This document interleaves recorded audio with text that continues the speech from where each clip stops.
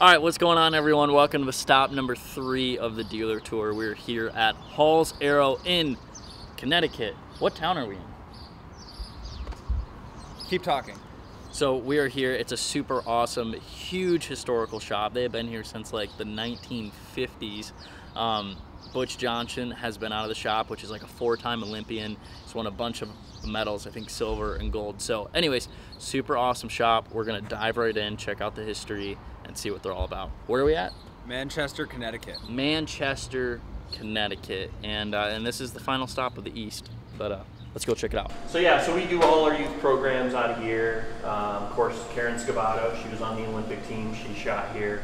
Roxanne was on the world team. We had Allison Laurenti, she was on a world team. So we've always had, you know, high caliber archers come through the years. Yeah. So yeah, so we do all the youth programs here. When we do a tournament, we can actually accommodate 54 shooters at once. Wow. Like between the two rooms. Yeah. Oh, wow. So, you know, 4 people do a bail like you normally would. Way back in the day, this room was a pool hall for a while. Oh, awesome. And there used to be a door there where you couldn't get into the shop. Well, then the pool hall left and we expanded out into this to make the range a little bit bigger. So, yeah, that was the first part. From there back is what we had. 1969, Jim Plume. Oh wow. First 300. First 300. That was probably on a single spot. Yep. Yeah, that's how they were back then. Wow. Never even had They a weren't five shooting spot. good enough to shoot a 5 spot. Are you kidding me? So we do a lot of our bow work here. So a lot of the accessories are there.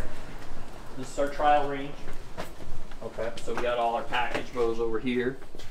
My big 3 is over there with a couple like in between.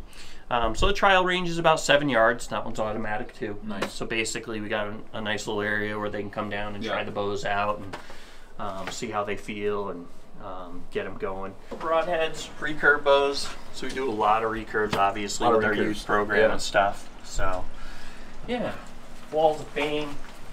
This is my fletching area. Yeah.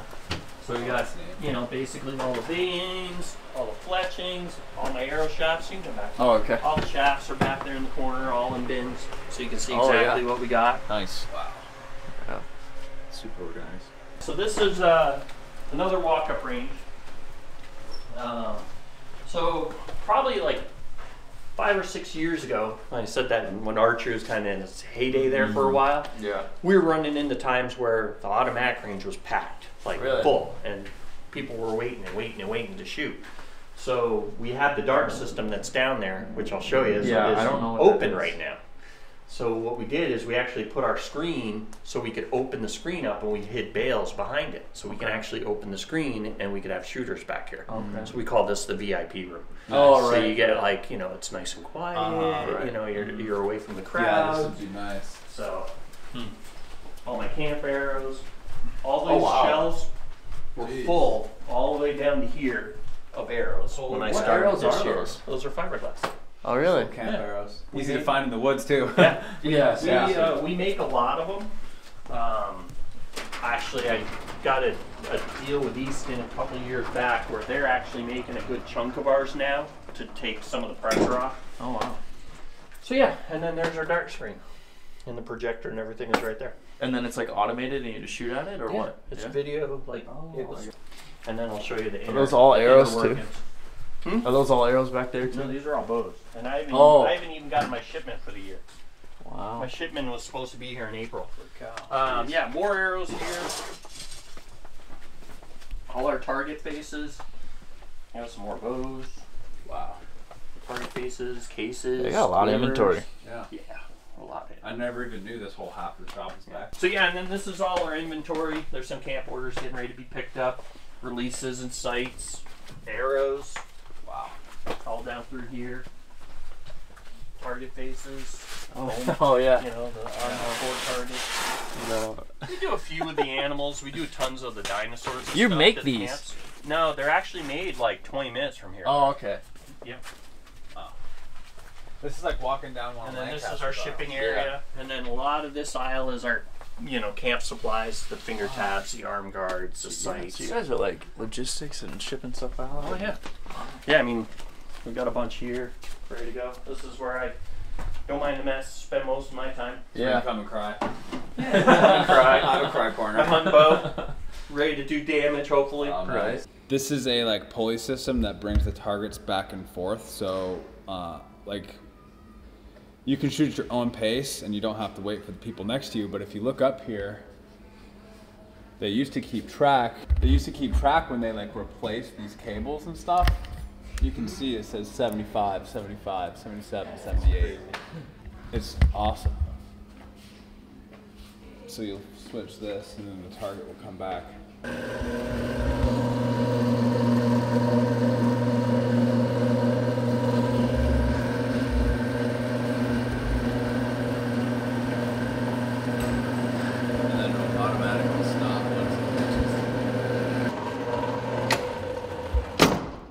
So I probably started shooting when I was about 4 or 5 years old. My father was a competitive archer for years and years, starting way back in the late 70s, early 80s. He actually grew to be world champion for a number of years, shooting compound fingers, and then he quickly switched in '92 once they started allowing professional athletes for Olympic Games competing with an Olympic recurve. And then of course since then he's 5-time Olympian with a gold and bronze medal. So that really definitely got me the niche into shooting long ago. I actually grew up in the Vermont area, and then Art Hall, who started this company for about a year, gave me the full court press to come down. He wanted me to work. He's like, come down and work for me, come down and work for me. So I tried it. I told him I'd give it a try just to appease him, and I never went back. So I've been here ever since. Art Hall was known for his custom arrows. He was actually one of the first people in this area to actually spine arrows. So back then, predominantly everything was cedar shafts. So he was actually taking the cedar shafts and had made a spine tester and actually spining them out, weighing them out. So people came to him for their arrows because they knew when they got a set of arrows that they were all, you know, match grade, so to speak. They were all going to be the same weight. They're going to be the, you know, the same spine. He started the business out of his house in Columbia, just making his custom arrows, and then he slowly brought in recurve bows from bowyers that were in the area that he had connections with. He was actually a very integral part of the NAA back in the day. It took only about probably 3-4 years where he decided he really had to expand.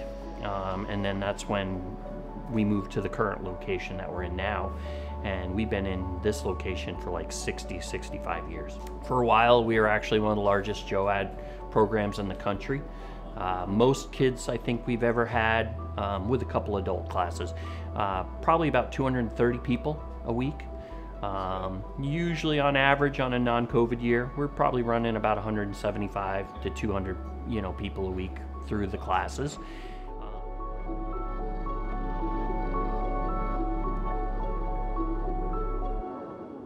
Just ticked over to 1 o'clock, so we've been advertising that like 1 o'clock people can come and shoot and hang out. So there's a couple guys here. But we're gonna shoot, we're gonna hang out, have a good time. Dinner. We'll bet dinner on it. Oh, there we go. There, dinner. We'll bet dinner. All right.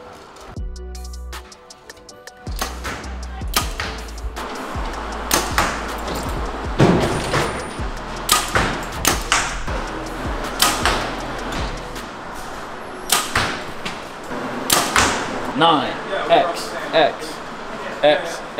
10. I'm leading by 3. Let's go.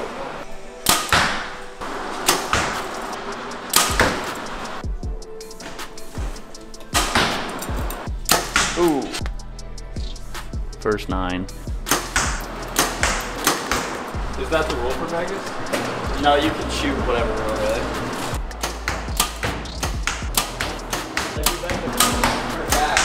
Oh man. Update. The reason why there was no rhyme or reason as to where my arrows were hitting is because my windage was loose. This guy was loose, so it was flopping all over. Jesus. We're still dropping 9s like flies though, so. X, 10, 9, 10, 10, 9. One more? Yeah. Moment of truth. So then No, we were not doing- we were doing if good. We tie, are we going by X's or a shoot Signal arrow off? shoot off. 1000%. Oh, I'm thinking for dinner tonight, Ruth Chris, 5-star steakhouse, maybe some, like, what is it called, surf and turf? Might get a lobster tail. What do you think, Chris? All I know is you can scratch this one up for Colby. It might be a while for another matchup. Colby did win. I kept shanking him way to the right. I don't know what was up with that. Seriously, look at this. Right. So we got Colby shot 297, 14x. Like, actually pretty good groups all together, especially for hunting bow. I shot 294 with 12x, and I just fell apart the second time. You can see 9, 9, 9, 9. I shot a 9 every end and 2 in the last end. So I don't know what's going on with that. But I started shanking them every single one, just straight right. So if I were to be analytical about this, I definitely would dive into that more. I was aiming right here. Yeah, Colby ended up aiming way far left because his sight was all messed up. And I'm at like 26 yards right now. So we're gonna have to redo my sight tape or something. We're gonna have to redo it. Probably at like Corbin's or something. All right, everyone. We are wrapping up here. We just got done shooting, hanging out with everyone. Super awesome. Hall's Archery. Very, just tons of heritage. I mean, they've been around since the 50s. And this dealio out here is so cool. If we ever in a situation where we have a range, this is going in it. This is just awesome. You can stand here, hang out, and whatever. But where are we going next? We have a 7 p.m. flight to San Antonio and an 8 a.m. podcast at Leading Edge Archery tomorrow. So we have to get on the road. Chris is buying us some lobster tail at the airport tonight. I don't know how healthy It's gonna be $100 good lobster tail at the airport is, but It's probably gonna be dinner's on Chris tonight, so we're eating good. All right, we'll catch you guys in the next one.